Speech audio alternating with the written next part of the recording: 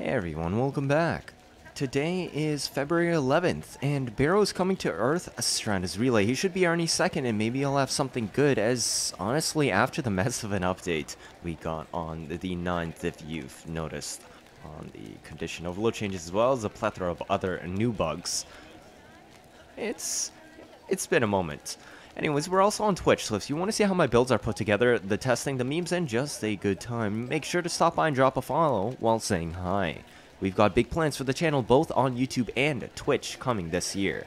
Don't forget, we also have our Discord, so feel free to join there to meet the rest of our community. It's linked in the description below as well as the pinned comment. Anyways, Baro should be arriving any second now, so let's see what he's got.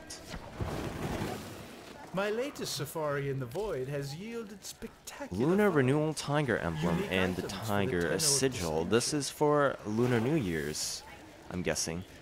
This actually looks pretty nice. This one more than... Oh, ooh, I can see this working on a Wukong. Alright, we got the Gara's Immortal skin as well. That's probably one of the nicer looking Immortal ones, actually. A Prisma Shade. If you don't have this, make sure you grab it at least for the MR. Although the Sahasa, or I don't remember which one, but the Kubro that gives invisibility is a better procer for that than the Prisma Shade. Although this does let you use weapon stat sticks that Kubros cannot use, so maybe that's viable to you. We got Scorch here. Prime to Magazine War. Okay, this actually has some uses in the current meta, so I would suggest picking it up. We got Prisma Arrows, purely cosmetic for your bows. Take it if you want. Prova Vandal. This is a really old weapon. It's pure electric. It's a little bit dated.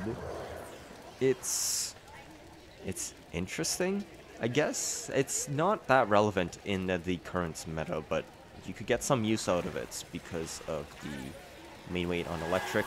Otherwise, just MR fodder. I wouldn't say it is a big choice. Now, the Meridetron has kind of fallen from grace.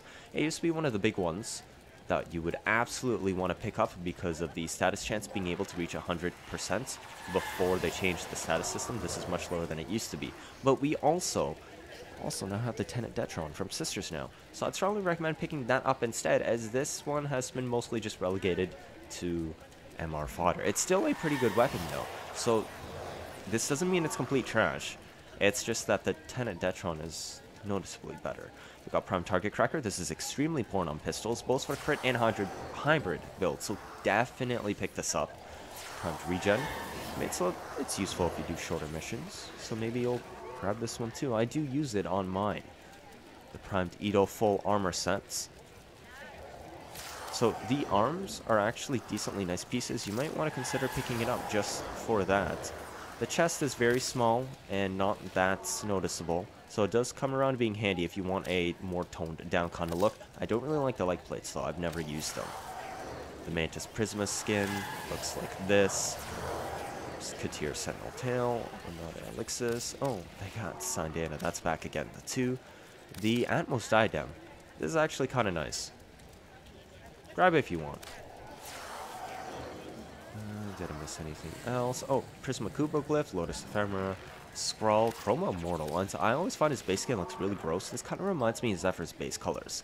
But yeah, also grab it if you want. I'm not going to get it. Rex Poster, Garvin Latrox, and the Sands of Inaros.